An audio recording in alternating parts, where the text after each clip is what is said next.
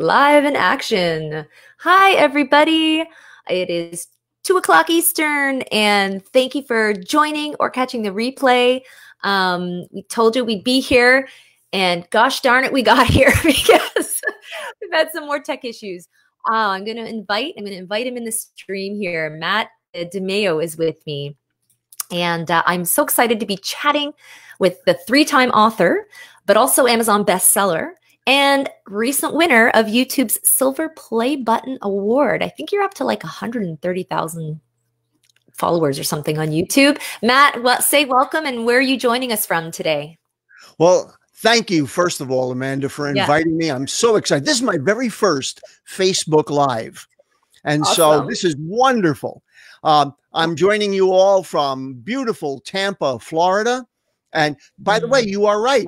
As of this morning, my YouTube channel, Be Smarter Faster, just hit 129,000 subscribers. Nice. So that's growing at geometric progressions. Yeah, it really is. Well, I think something's happening. People are realizing this is a real thing. I think they're feeling maybe a lot of brain drain. They feel overwhelmed. And just so you know, and for the viewers watching, I like to do these videos, and obviously love that Matt was a specialist in this, because I'm finding, Matt, that even with clients, sometimes they feel not only the overwhelm of how much information comes at you. That's the one thing I'd love to chat with you about today.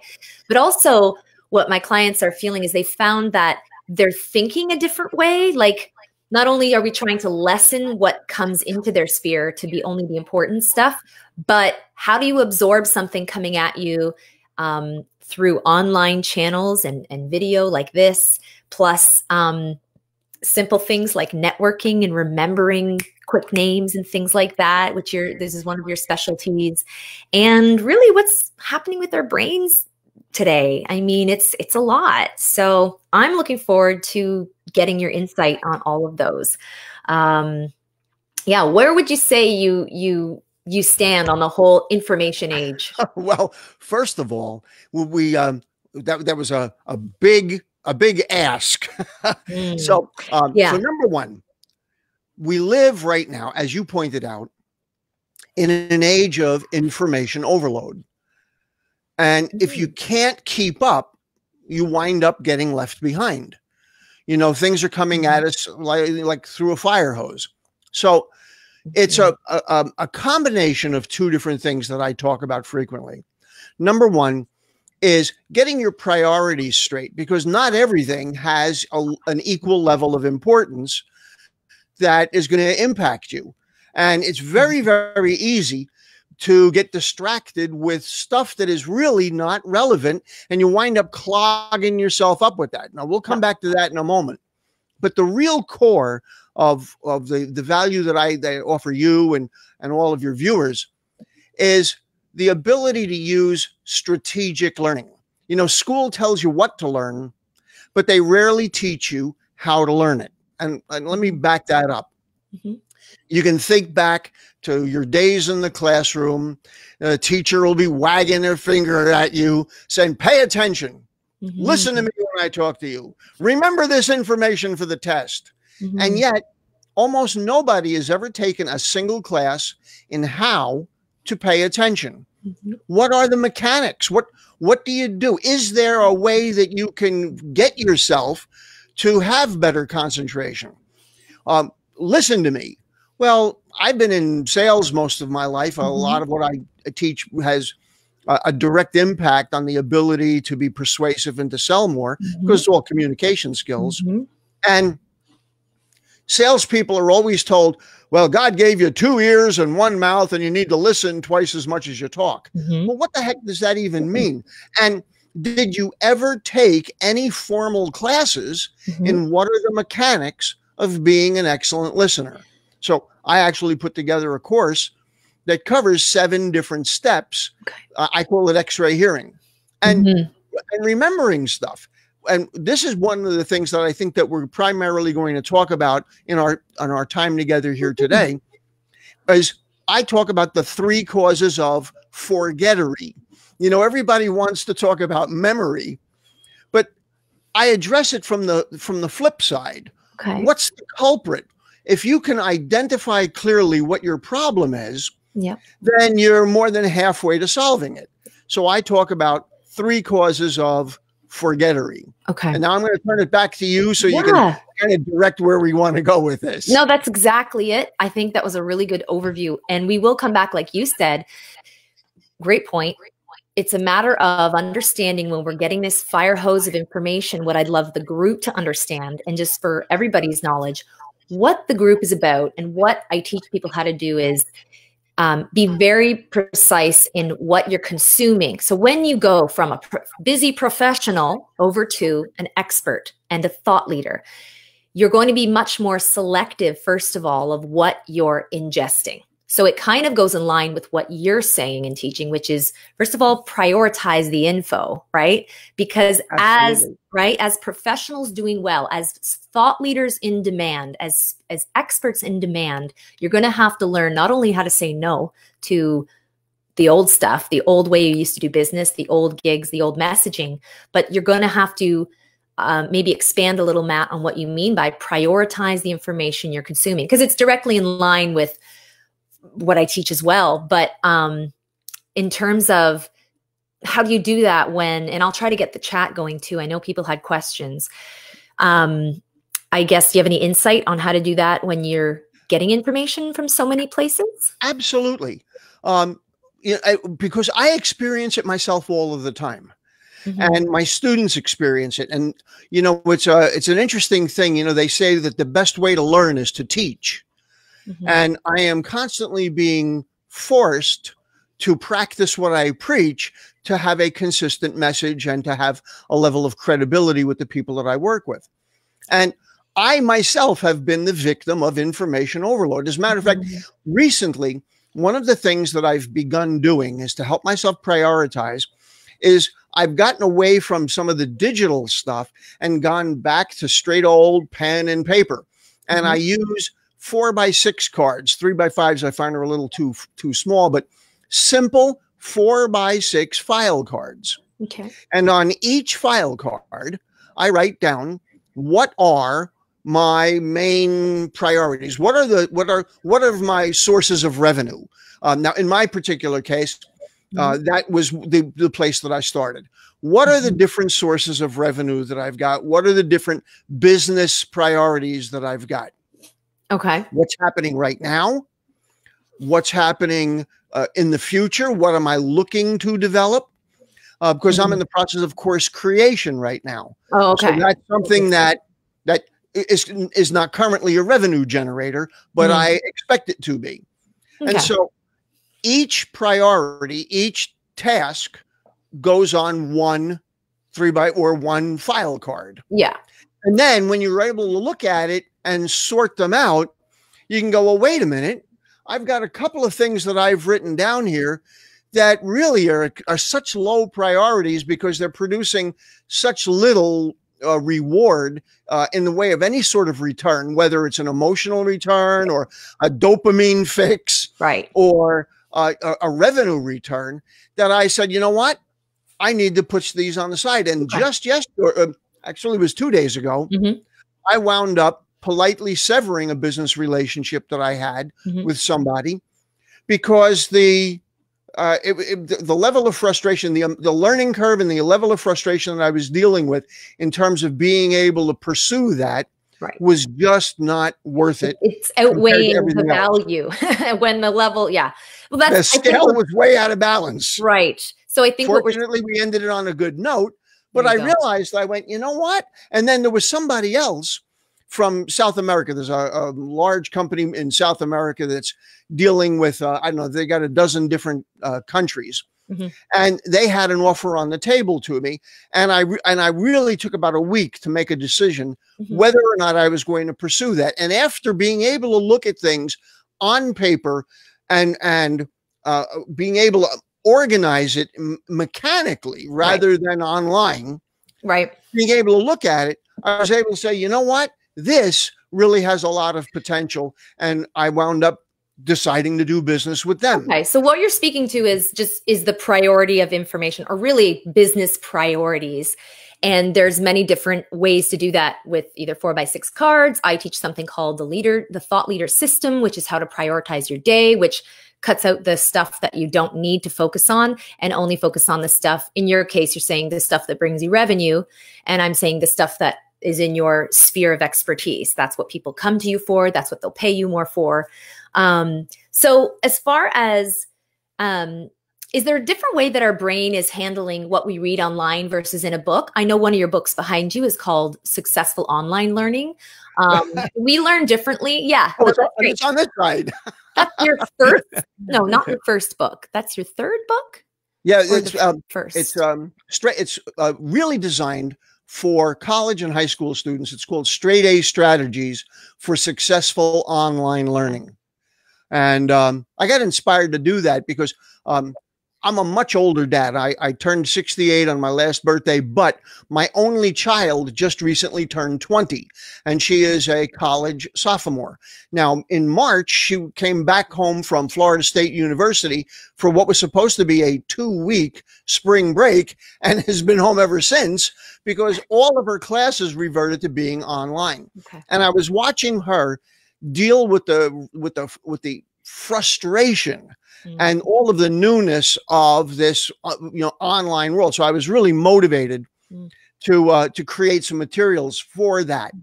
However, I had previously published a short video on YouTube about it, and the testimonials that I got back were so overwhelming that I realized I needed to expand it and turn it into a book.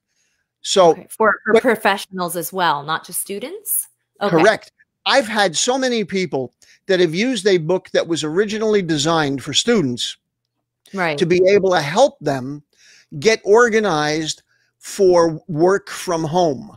Because whether your work is getting good grades and taking classes, or whether your work is a career choice, the fundamentals that I get into are really the same. I don't really go into, reading books and textbooks and stuff like that as much as the book is divided into 2 sections. And the first really talks about getting your space set up and doing the housekeeping to make your online work experience mimic the 3D real world experience. Okay. And so for students or for business people, I talk about the idea of, get up, get shaved, get dressed, right, do your hair, do the same things, have a clear schedule, do the same things at home that you would normally do if you had to report to an office or a classroom. Is that tricking our brains into waking up? It does all sorts of things. First of all, it becomes a sense of familiarity. You've got structure again. All of a sudden, people need structure. That's why we have set hours at work. That's why classes are set up at particular times. When you have no accountability, then everything, just flies out the window. Yeah. Accountability is really important. And unless you hold yourself accountable, then you let yourself off the hook way too easily. So the whole first section of the book is really geared around the mechanics of setting up your space and being able to mimic the real world experience while you're in a digital world. The second part deals with how you absorb and how you interact with other students, coworkers, and how you deal with the difference between things like, how do you deal with a recorded presentation differently than something that's live, like you and I are doing now? Are there different mechanics to being able to absorb it? Is that, that's a good example. Like, should we be approaching our online courses differently than like going to a network event? And aside from setting up your space for success, is there a certain, one of the questions was, there a certain time each day that consuming information might be more beneficial? Absolutely. So for pre-recorded stuff, I strongly recommend getting it over and done with as early in the day as possible. And for 2 reasons. Number one, after you've had a good night's sleep and you're refreshed, you have a lot less distractions on your mind. As the day wears on, you have more and more things that accumulate in your head, all of the different stuff going on that really winds up giving you kind of a log jam. Right. And so for pre-recorded stuff that you can view at any time, I recommend doing it as early in the day while you're as fresh as possible, when you have as few distractions as you're going to have. Because by late in the day, too many other events have happened that are now occupying brain power. Oh, and power and space, I guess. That's not what really happens, but that's how we're picturing it. Is there a certain amount of space our brains have to digest new information? Like, how would you just explain that? Do we have like a space limitation for consuming new information? You know, we probably are limitless. But the trick is how much you can deal with at any one time. So there's a technique out there called the Pomodoro technique. I use what many of you are familiar with, spaced repetition. Ideally, by the way, you may wonder, why do high school and college lectures, why do classes last less than an hour? Typically, they are 42 minutes long. Well, that is not a random number. That's not a random idea. So you're able to concentrate and focus in bursts. So I recommend that for whether you're studying or for whether you're preparing for stuff at work, or you've got to absorb new information, that you do it in chunks. Like 40-minute chunks? Half an hour to 40 minutes. Good. Okay. Take a 10, 15-minute break. And by the way, during the break, you know what? I recommend something that's really surprising to a lot of people. Do a little bit of exercise. Stand up, right? Get the blood flowing. Absolutely. Exercise really has a tremendously beneficial effect on your ability to absorb new information. So when I say back in my old neighborhood of New Jersey, go figure. That's right. Who would have known? I mean, these are things that we know, I guess. Yeah, right? Like, we've heard them over and over, but it's good. It's a good reminder. And also, what you just said is that it's also a reason why, you know, when we're building out courses and things, that 40-minute mark is really, I've been taught to keep your,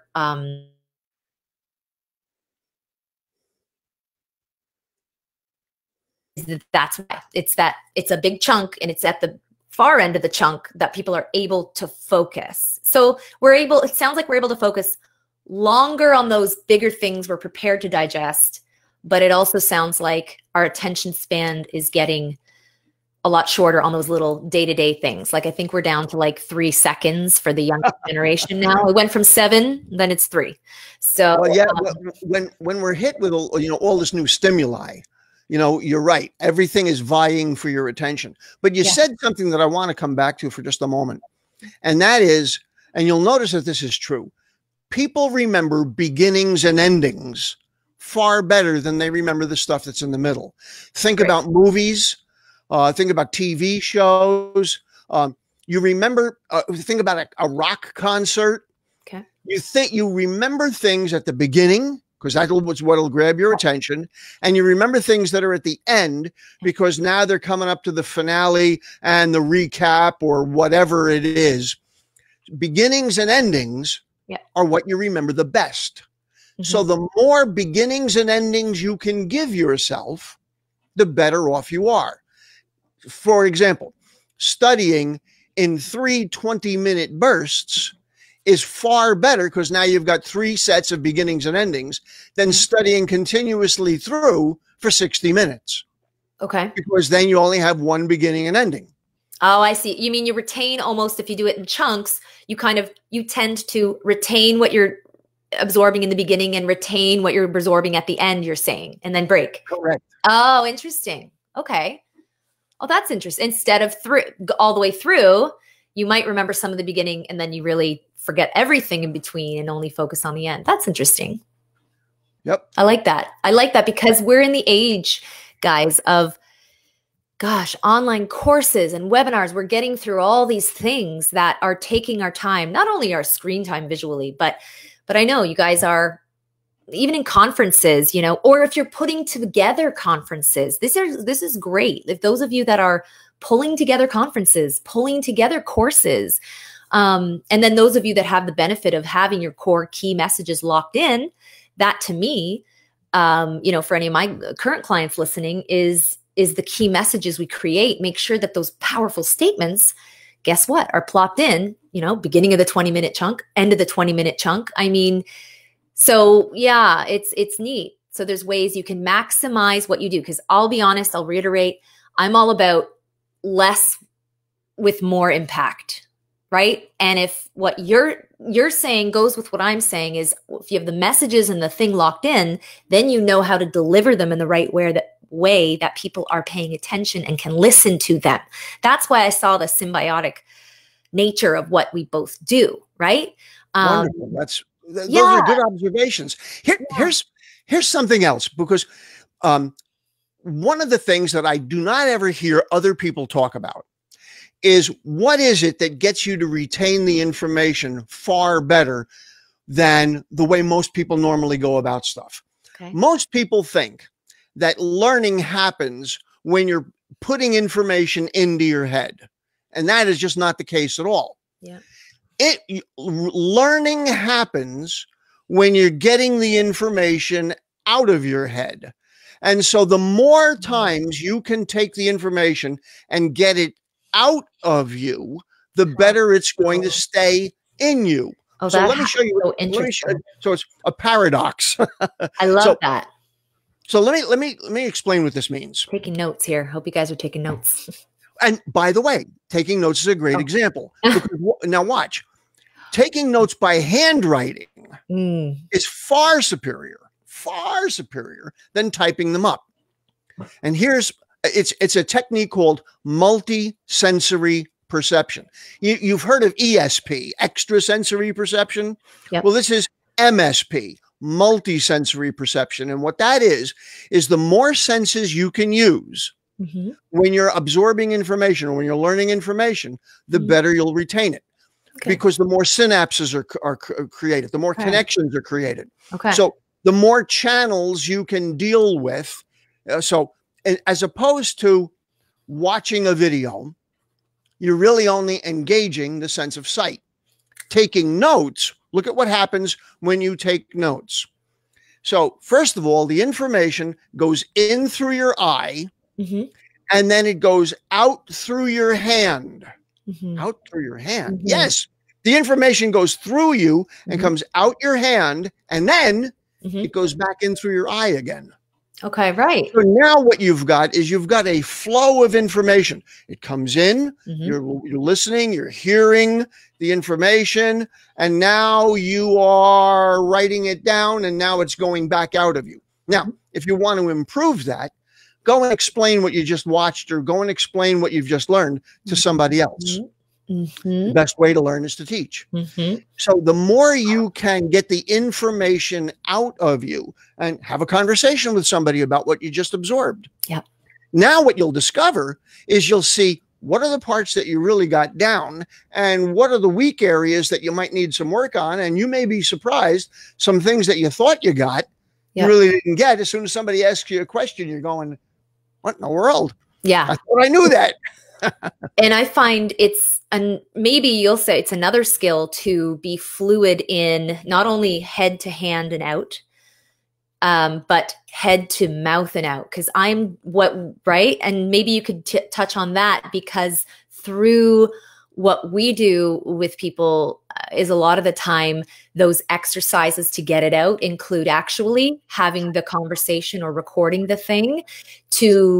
I'm assuming those synapses have to be fired as well to be like, roll off the tongue. This is natural. This feels good. So is that the same thing happening? You got it. Yeah. Ding. Yeah. And because now when you are elucidating, when you are now reciting back information that you learned, you're now taking it out of you. So it's going in your ears and eyes. It's coming out your mouth, but now it's going back in your ears again. Okay. So you've got this flow of information. Like a loop. It's a flow. It's a flow. And that is where the learning takes place. Okay, good. That's why we take exams. That's why we take tests. Right. Because it's not putting the information in, it's getting the information out. And the more you can figure out ways to get the information to come out of you, the better and the faster you'll learn it. Sometimes the slow way is the fast way. Yeah. The turtle won the race. That's very true too. So just to kind of cover where we've been going with this, which is kind of cool. Number one, like as anything, it's about getting your priorities straight first and knowing where to focus. And I think that what I love about that is that's exactly what I teach people how to do is, gosh, it's, the feedback is it's so nice just to focus on my area, my expertise, and I can actually build on that foundation and I don't have to be the expert in everything. Just to kind of put it in context is the relief that comes with that, the freedom. So then once they're like, awesome, then the next stage, what happens is they're like, I love this. I want more because I want to learn more, be a better, absorb more, get more research, stack on my knowledge. So then they find then what very quickly happens after is that, oh, there's so much I want to read and I want to get to this journal article and I want to get to this blog and I have to follow this person. So I'm not sure if you have any answers about when it comes to it sounds like you're saying it doesn't matter where we're getting our knowledge, just a matter of prioritizing it. It's not like I'm going to learn more by listening to a podcast versus reading a book. I don't think that's what you're saying. Is there a medium that works better for learning? Well, it's interesting because, there's all of these theories about what type of a learner are you, and some people talk about, well, I'm a visual learner and I'm an auditory and I'm sure that that's all true. But I think that for most people, it's going to be such a combination of those things but you will notice that you do have preferences about things. There are some things that you may learn better by purely listening to it, right, compared to reading about it. And that is responsible for the popularity of books on tape or Audible, podcasts. But then most people are doing that in driving or whatever, whereas you're saying, but if you need to learn from these sources, let's complete that loop. Let's get it out of us to the understanding, right? Communicate it, whatever. And then the triple threat, which is getting it back in either through ears or eyes. Correct. I like to break things down like that. Perfect. And see, and that's right. You break it down into little chunks, like the old expression, by the inch, it's a cinch, but by the yard, it is hard. Yeah, right. All these things ring so true. This is awesome. And gosh, we've been half an hour. It went so fast. Where do you think is the best? Oh, really quickly, just the memory thing. I wanted the name. I'm not asking for all your secrets. They will get the Remembering People's Names book from you. And I just want to mention quickly, youtube.com/Be Smarter Faster. Very easy to remember, and I'm going to have the link below the comments. And that is a lot of great little clips. Actually, I've watched a few of things you do, Matt, with on a whiteboard. But what I love, just to summarize about today, is it was helpful for people who have to not only go out and create courses, creating events, right? When you're stepping into this new role as thought leader, and then at the same time adding to your smarts. Maybe you're going and getting an extra degree. There's little things that you can do to maximize, because who has time to not learn? Or rather, who has time to waste is really it. So learning the smarter way, digesting things faster, making sure it sticks. I think this is great. It's a great start. And if there was one of the books you would recommend, which one would it be? Of my books? To start. The book that'll give you the most value is called How to Remember People's Names. Okay. Out of all of the skills, out of all of the interpersonal skills that you can possibly have, knowing how to remember people's names is something that almost everybody says that they feel that they're really bad at. And yet there's no skill that gives you a better payoff than being able to remember people's names. So I'm going to buy that book right now for the first person to type in Matt DeMayo's YouTube channel in the comments. So I'm going to purchase that book for you, Remembering People's Names, Matt DeMayo. It'll be yours. It's a gift from me for watching. And I'm going to look again, type the link to Matt's YouTube channel / Be Smarter Faster, and you get a free book from me. How's that sound? Everyone wins. Everybody wins on these things. Yay! I think it's great. Of course, I'm buying one for myself because I bought your, I already bought the Successful Online Learning one. So that was fun. Yeah, that was great. And I think it was, no, I read it on my phone. It was through Kindle. So yeah, I had to scroll, but I had to actually read. I have 3 books on Kindle. Right now, Straight A Strategies, the Successful Online Learning is available as a print on demand. The names book will be back available as print on demand any day now, but right now it's Kindle only, which is great because it's cheap. And then I've got a book called Forgetful No More, which if you've ever put down your keys, your wallet, your eyeglasses, and later on had to play treasure hunt, you park your car in a lot and you come out and you don't remember where you parked it. Yes, You're in the middle of a conversation with somebody and you got the answer on the tip of your tongue. You can't get it to come to you. So I offer practical solutions to those common everyday memory problems. I'm sure people can think of a few stocking stuffers they can put that one into this Christmas. Thank you so much, Matt. This was a lot of fun, as I knew it would be, and just for your time and your energy in this group. Thank you. So I had a great time, Amanda. Thank you so much for inviting me. Glad it worked out. Amazing. Oh, I think someone just put in your channel. So I'm going to go look and see who that is. And I owe them a free book. Awesome. Perfect. Thanks, Matt. Okay. Have a wonderful day. Bye for now. In Florida. Enjoy the weather while we get snow up here. And we'll talk to you again real soon. Thanks so much. Thank you. Bye-bye.